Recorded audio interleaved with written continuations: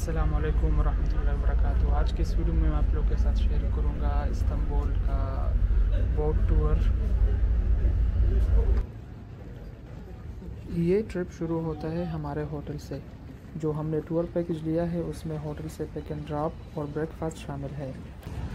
Boat तो पुराना लग रहा है, लेकिन चलो हमने कौन सा ख़रीदना है, हमने तो सिर्फ सफ़र करना है। बोट के 2 फ्लोर है, एक है ऊपर ओपन एरिया और दूसरा नीचे है एयर कंडीशन। तो हाँ, ये नीचे वाला एरिया है एयर कंडीशन।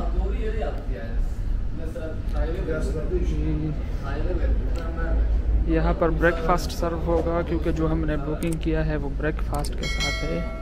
И увидим азиатский континент. Как вы знаете, на нашем корабле есть 2 группы. Это तो फाइनली कश्ती चल पड़ी है और इंग्लिश और रशियन टूर गाइड बता रहे हैं कि हमने कहाँ से गुजरना है।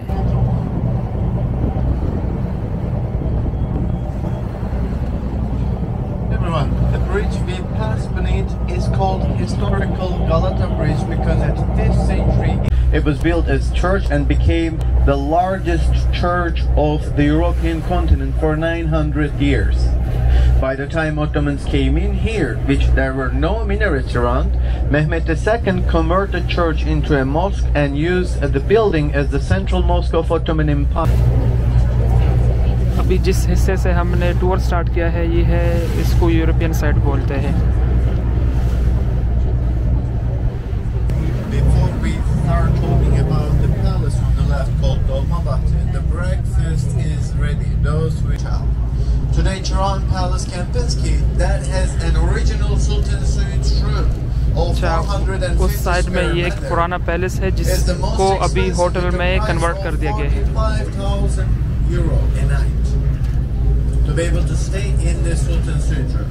But they have added annexes there where they charge 1,500 euros for those who want to stay in an ordinary room. Also, the cost of the palace of Tehran is being used for wedding and meeting parties. Again, I assume those things are going to be quite expensive. To the left, one would be able to see the secondary palaces or pavilions. जी भाई, तो नीचे breakfast हो रहा है, लेकिन मैं इस scene को मिस नहीं करना चाहता। ये वाला जो ब्रिज आप देख रहे हैं मेरे बैग में,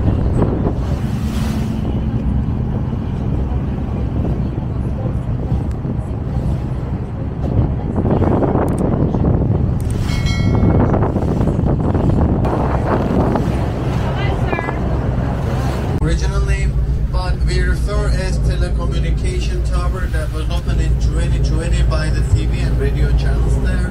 There's 369 meters of height. Over $100 million was spent over there. 49 floors there are. At the 45th one exists a restaurant, which we can go up by paying an entrance fee there. If the windows are clean of the restaurant, one would be able to see 360-degree view of the Bosphorus Channel. After the tower comes the bridge over there, the oldest one, built in 1970s, designed by Fox and Partners, a British company. अच्छा, जिस boat में हम सफ़र कर रहे हैं ये same इस तरह से दिख रहा है, बाहर से ये सेम इसी तरह है।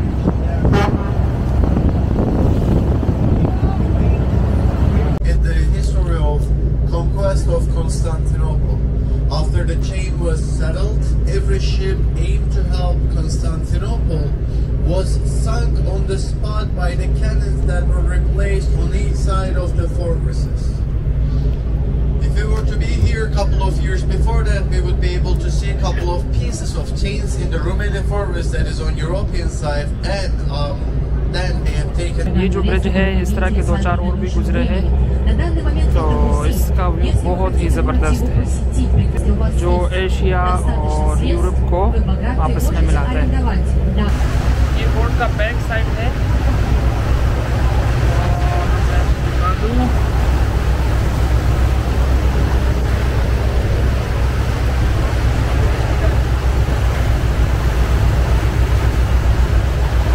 ये है वंस अगेन यूरोपियन साइड और ये है एशियन साइड।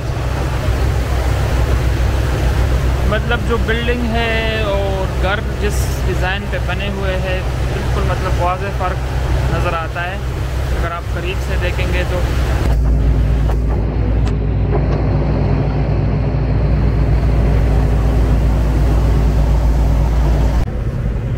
और ये सीन है अभी बोट के नीचे वाले हिस्से से, जो बिल्कुल बोट का फ्रंट है।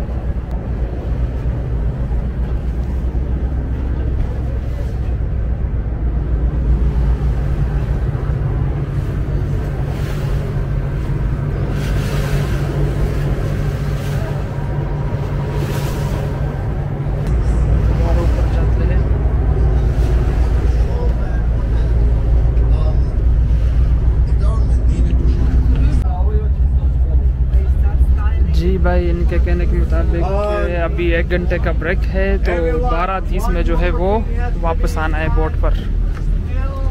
जी दोस्तों, तो यहाँ पर एशियन साइड में हमारा 1 घंटे का स्टे है। 1 घंटे के स्टे में टूर गाइड हमें लेकर गया है यहाँ पर कुछ लोकल मार्केट से। कोई शॉपिंग वगैरह करना चाहता है तो वो कर सकता है।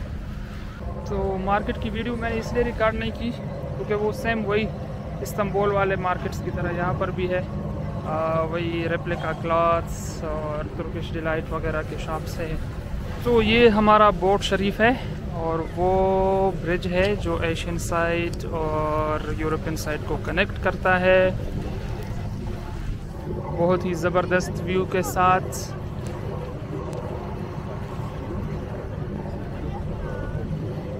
मौसम बहुत ही प्यारा है, सूरज है और जून का महीना है, लेकिन फिर भी गर्मी बिल्कुल फील नहीं होती।